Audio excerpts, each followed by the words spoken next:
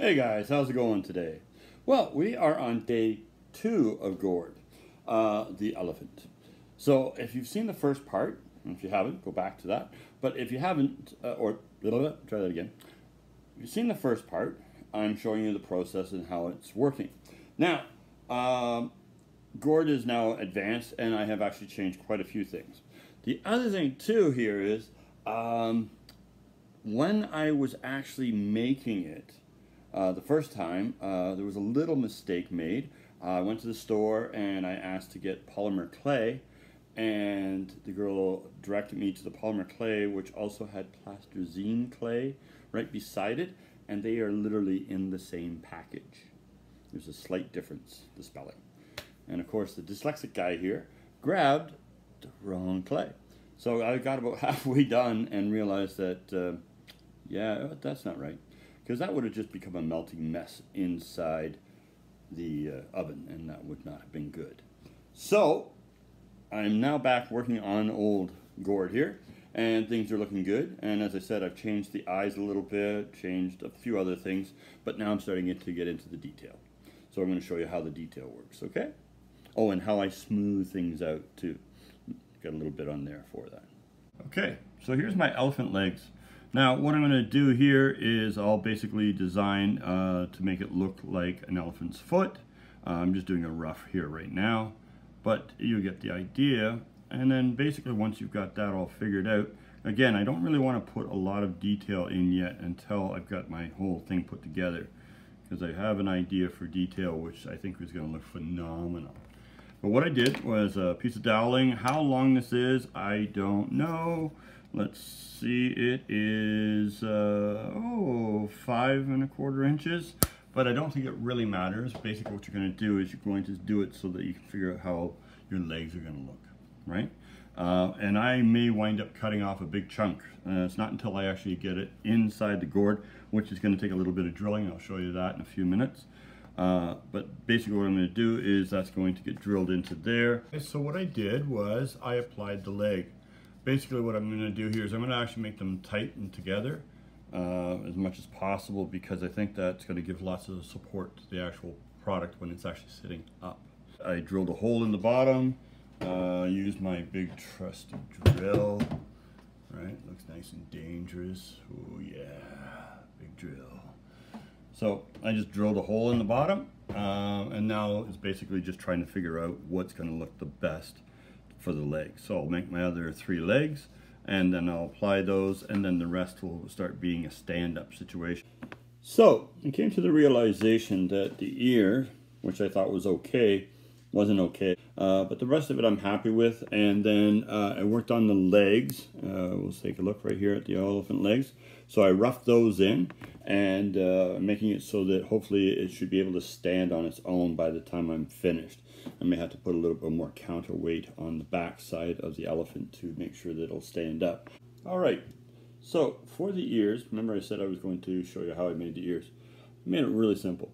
I took my wire, I bent it, right? Then I made a little hole in the gourd itself, as you can see, and that's on the upper one here. And then I just pop it in, and now we have a beautiful ear and a frame for the clay to go around. Now, probably maybe to even make it a little stronger, what I'll do is I'll wrap a couple of wires across here too, just to give it a little bit more oomph.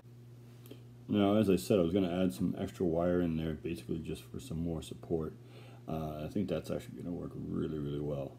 So I can basically shape it, and I might even cook it before going any farther with it. I'll actually make it so it's nice and stiff, and then I can cut into it and carve into it and stuff like that. So I was wrong. Started adding clay, started poking through right away, and realized that that was wrong. So I added tin foil to the wire, and that makes a huge difference. Now we'll see how that works. I think it's going to be much better. Hey guys. So, you know when you're doing something and everything is going perfect and you're like, oh my gosh, this is going to be great, it's going to all work out. And then you realize that, uh-oh, something's wrong.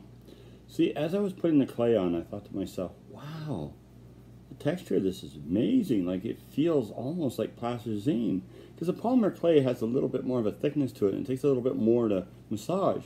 So I pulled a piece off and I'm putting it on, and it's just going on really super smooth. And what I realized was I said to the girl polymer clay at the art store, and I think she misunderstood, and she directed me to another shelving area, and I had 4 blocks of plasticine. Yeah, plasticine. So I am going to be ripping parts off of this elephant's legs and redoing them because they need to be done in polymer clay, not the plasticine, which would melt in my oven and make a big mess, and my wife would be not happy, and she would hurt me. No, she would never hurt me. Pinch me maybe really hard. So I'll get on to that next. Okay guys, so I'm working on fixing my legs right now and putting the clay on. So one of the things that really actually did save a little bit of time, and I really do like, is this product right here. And basically what it is it's a pasta maker. Basically you can use it to flatten out your clay. So that's what I'm doing, and it's definitely cutting out some time because I'm used to just kind of putting on bit by bit by bit. Now I can actually do it much faster.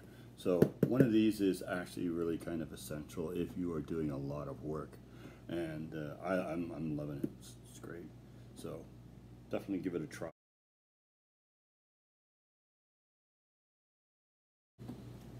Now, I just showed you on time lapse that really fast, but what I did was I literally made a ball, threw it into my little pasta maker here, right? Flattened it out, and then was able to get around the elephant's legs fairly quickly. Okay, so basically what I've done is I've made a nice big flat piece for myself. I grab it just like a, I don't know, mummifying something, you know, you just wrap the band-aid around. And then you can sit down and start to take your thumb and your fingers and start to smooth it out to the way you want. And I even took my hand like that pretty quickly and was able to get a fairly smooth situation. Now the rest of it's just going to be detailing and making sure it looks right. So there you are. After my disaster, I've actually got the legs back on. So now it'll give me time to actually start to develop the legs and make them look like actual elephant legs. So, as you can see, the elephant is now coming along, and then basically what I do is I'll add a strip on or two of the clay, which I have thinned out with my pasta maker or my flattener for the clay, and it's really doing a great job, right? And I'm just being able to apply that, and then it'll be basically just applying, and then adding in the detail. So, as you can see, I'm now applying the legs. So basically what I've done is, again, I've taken my pasta maker and flattened out myself some clay and just adding that on. And then as I add it on, I'll start to smooth it out, and it looks like he's developing. And I also decided to extend the ear out. I decided, I think it looks a little cooler that way. So, you may be asking yourself, how is it that you get the clay so smooth, Mr. Kennedy? Well, not that hard, actually. In fact, what I do is I use Johnson's Baby Oil Gel. That's right. It's easy. You can apply it to the elephant directly, and what you'll find is that it smooths it right out. Look at this, look at this. Oh my gosh. That's right. It's smoothing out, and it's making for a smoother butt on the elephant. Because you don't want your elephant to be going out with cracks and crevices that it doesn't need. That's right. So you make sure that your elephant's butt is nice and clean. Johnson's Baby Oil Gel, for those people who just need to make sure their elephant's butt is absolutely 100% smooth. Look how smooth it is. That's all you have to do. Just apply and make it smooth. Thank you for watching. I still keep watching because I'm still doing more stuff. I have changed a few things on Gourd. One of the things is the eyes. So what I did there was I literally actually took white clay and put it in behind, and then I'm going to wrap the gray clay around it. But look at the eye there. Oh my gosh. And he's having a little smile on his face. Oh, look at those big eyelashes too. And by the way, didn't Sue do an amazing job on telling you how to do the eyelashes?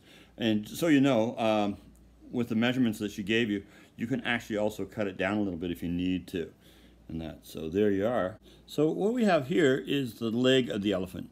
Now, one of the things I notice about elephants right away is that the nail part sticks out a little bit, right? Also, the other thing too is that the leg, or the knee, I should say, comes down farther than normal, which you're used to. In actual fact, this is kind of interesting. Elephants actually have 4 knees. No other animal actually has 4 knees except for the elephant. So basically, it kind of looks like his pants are falling down all the time. So what I'll be doing there is basically just adding decoration, or I should say detail, to it. So you can get an idea of what I'm going to be doing there. So I'll just scratch that in, and that'll give me what I need, right? And then I'll also separate for the toenails. So now guys, you can see that I've basically made the knee, and then I've also made the toes, right? And basically just added in some of the textures, the lines, and that's the easiest part of it, just to follow those lines that you naturally would see on the elephant. So what I got here is I've got the elephant, basically I'm working this side, and I also have the trunk to work on now. So you can see the work that I've done on the trunk to give it a little more detail. Alright guys, it's time for gourd to go into the oven.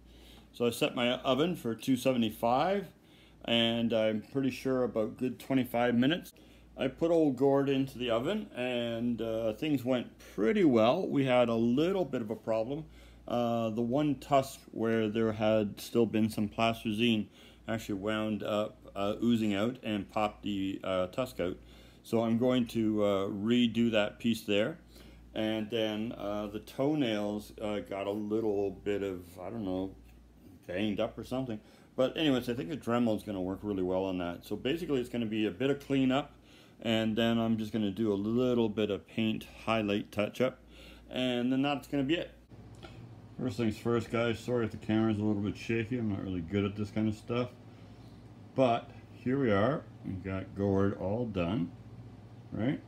And you can see how he's turned out. I think it turned out pretty good. Still needs a little bit more paint. I kind of rushed that part of it, and there's a few little details in here that definitely needed to be done, but I wanted to make sure that you guys would get to see what the product looked like. I think it looks pretty cool. I like his little face, and I like the fact that his eyes and everything, because of the gourd itself, I couldn't keep everything balanced. And even when you look at the trunk, look how warped it is, right? Isn't that amazing? That's so funny. I just love him. Oh my gosh. This is hilarious. But he looks good. He looks good. His eyes look good, right? He's got that little grin on his face that I wanted. I'm trying to get this to turn. See there? A little nice little smile, right? Got that all going in there. Big floppy ears.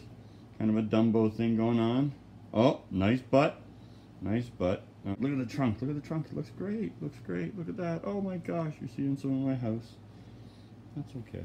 Yeah, and he's got just... Oh, that's a perfect little grin there, George. Gourd. Sorry about that, Gourd. Oh, I can do that close-up thing, can I? Ooh. Oh, look at the eye. Look at that. Oh, nice smile. Beautiful. Love it. Hey, guys. Well, there we are. We're done. I think gourd turned out okay. A couple little problems, but it's been a long time since I've been working with that kind of material. And not an excuse, but to be honest with you, I just could have known a little better as to making sure I did certain things right. But in overall, it turned out really a lot of fun. I definitely know that I should never work that large, but it was the gourd itself that I really wanted to make sure that it turned out okay and cool. So, thanks for watching. I forgot to do all those other things in the video, like subscribe, like, bell, you know how it works. And be cool like a big bull moose. I may have already said these things, but thanks for watching.